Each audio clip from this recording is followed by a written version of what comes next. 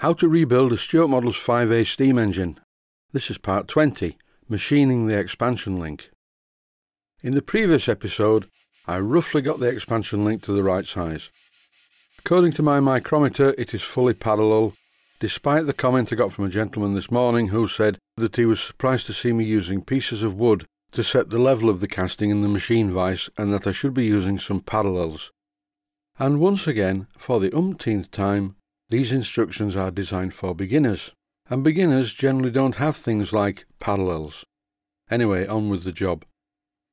Over now to my small Boxford lathe, where I'm making a part that's going to fit in the centre of the 4-jaw chuck, which more often than not is screwed onto a fitting attached to my rotary table.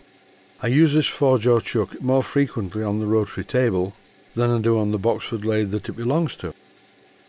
The 4-jaw chuck screws onto a threaded adapter that is bolted to the rotary table, and in the centre of this adapter there is a hole. So what I'm doing at the moment is turning this shaft to fit into the centre of this adapter, and then I'm going to drill a 1/4 inch hole in the other side of it to take a metal peg. So this will give me an accurate centre reference on the 4-jaw chuck. More about that later.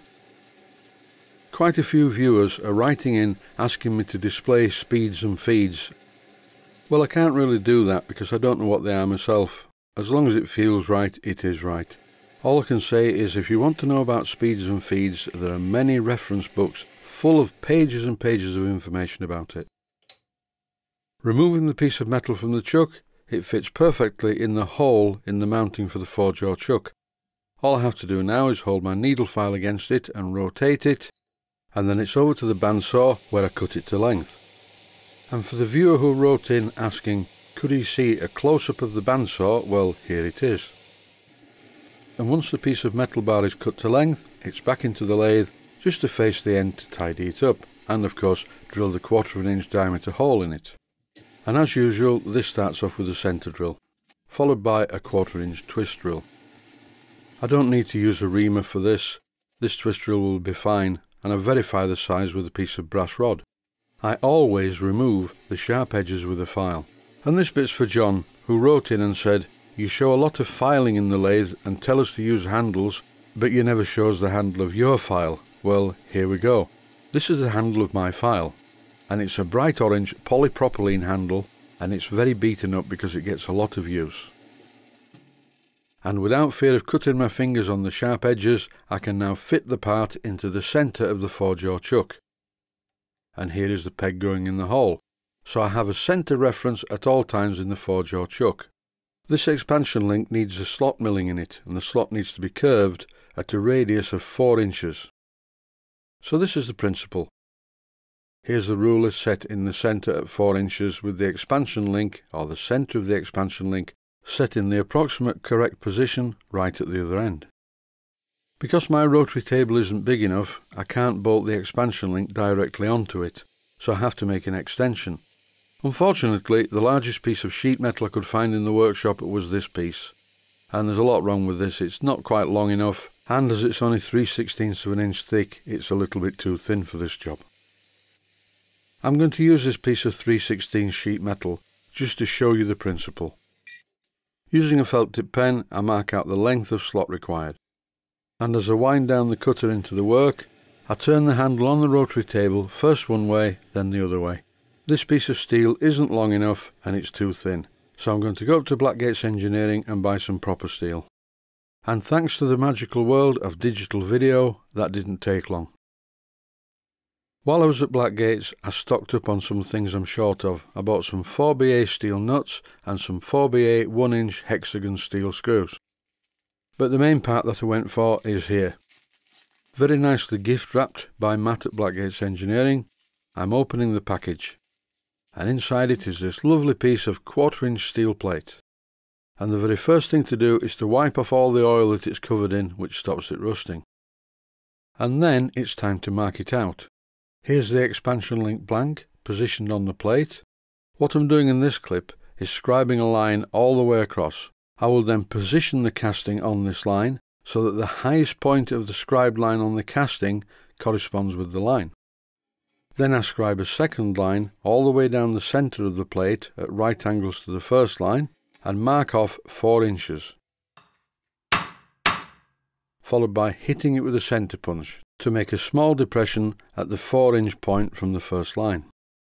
And then I put the point of the compass in the depression, and then the pencil end of the compass describes an arc at the other end of the piece of steel. The next step is to put a little Loctite 603 on the piece of steel. I then place the expansion link blank in position on the line, and to verify that it is exactly in the right position, I rerun the pencil point of the compass over the expansion link, and I find that it more or less matches my roughly scribed line, which is good really. I was quite pleased about that. Smug mode is now engaged, as it confirms that my calibrated eyeballs are still working after all these years. As some time needs to elapse now before the Loctite is fully set, I thought I'd show you this. When I was up at Blackgate's, I bought this, and I'm really impressed with it. It's a mechanical lubricator of a slightly different design to the ones that I'm used to. The ratchet and spring type are notoriously unreliable, but having said that, the one on my locomotive that I run round the garden has been reliable. The design of this lubricator is slightly different. It doesn't use the ratchet and pawl type of movement, and that's Paul spelt P-A-W-L, not Paul as in Paul Simon. I also like the creative use of 2 rivets in the corners to hold the top piece in position. I will be painting this mechanical lubricator green to match the engine, and the question is, where do I put it? I don't want it sticking out of the side like this. I think it's going to go at the front, at the side of the eccentrics. And it's going to be the eccentrics that drive the arm. More about this later as the engine nears completion. When I do fit this lubricator, I will make a fancy bracket so it hangs off one of the bolts, because I don't want to drill any holes in the sole plate. By now the Loctite 603 will have cured, so it's time to drill some holes to make sure this part is bolted firmly to this steel plate. I'm using transfer punches for this. This is a 9/64 transfer punch, and a quick bang with the hammer makes a nice mark for the centre point of a drill to go into. Then for the 3/16 hole I use a 3/16 transfer punch. So why use transfer punches? Surely I could use the holes in the expansion link blank to guide the drill. Well, yes I could, except that I'm not drilling a 9/64 diameter hole through the plate. I'm drilling a 1/8 of an inch diameter hole through the plate, which is tapping size for 4BA, to take a couple of 4BA bolts. And similarly, I'm not drilling a 3/16 of an inch diameter hole in this position. This is a 5/32 of an inch twist drill, which is tapping size for 2BA. And on the centre pop mark, on the scribed line, I drill a hole a 1/4 of an inch in diameter. This is not going to be threaded. This is just to allow a peg to go through that is 1/4 of an inch in diameter. In this clip, at a very high speed, I am threading the holes, first of all using a 4BA tap, and for a lubricant I'm using some of my steam oil and rapeseed oil mixture, and finally, in exactly the same way, after tapping the larger hole 2BA, I fit the relevant bolts into the holes and tighten them up, and the expansion link blank is now firmly held to the metal plate. After which I can fit the entire assembly into the 4-jaw chuck, and a piece of brass bar goes through the hole in the centre down into the fitting that I made earlier, which centralises the whole thing. All that remains to be done is to tighten the jaws of the 4-jaw chuck and adjust the position of the milling table and the rotary table so that the part is precisely positioned ready for cutting. Before starting the cutting process though, I mark some lines from the centre point to show how far the cutter needs to go. And now it's fun time. The first cut taken is very shallow, just to confirm that the cutter is in the right position. This next sequence took over an hour to complete. The video has to be speeded up to show the process in full in a reasonable time. The more that I watch this clip as I'm editing it, the more I think it would make a good video running slower than this, and with some of my nice gentle ambient music behind it, I think it would make quite a good relaxation video. On the other hand, I'm not relaxed at all, because if anything goes wrong with this, I have to start again, and going back to the beginning would not be good. The absolute worst case scenario is that the milling cutter breaks and damages the slot, or maybe worse than that, the whole thing disintegrates.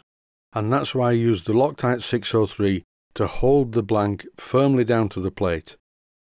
I wouldn't use Loctite 603 on its own, it would probably come loose, but the combination of the Loctite 603 and the 3 bolts holding the part down to the plate means that it's highly unlikely to come loose.